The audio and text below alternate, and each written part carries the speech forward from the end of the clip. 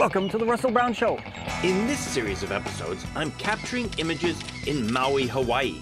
I'm going to show you tips and techniques for photographing with an iPhone. What? You'll learn how to capture it right, and then you'll learn how to process it right with Lightroom and Photoshop. Let's get going with this next episode. The sun has just set here in Maui.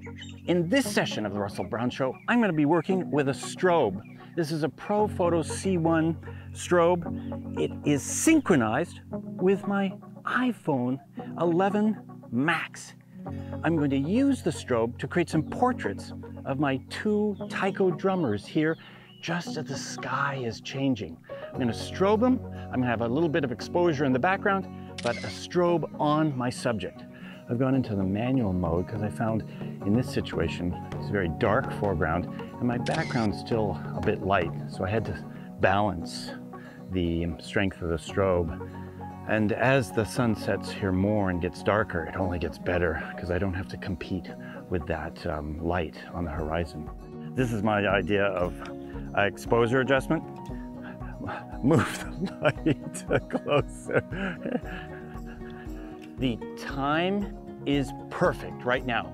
The stars are just showing up. There's a glow on the horizon. There's a perfect cloud down there. So I have a balance between foreground and background, and I have two strobes set up, and boom, sky is colorful. I've only made one mistake, and that's that my light is in the shot. But other than that, it's perfect. We've just finished using the C1 Pro lights, synchronized with my phone.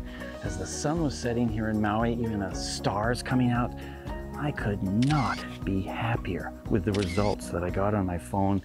Unbelievable. There you have it. A great day with Taiko here in Maui. If you want to learn more about the Photoshop and Lightroom techniques that I used in this episode, be sure and go to russellbrown.com. You'll find all of the featured tutorials at that location.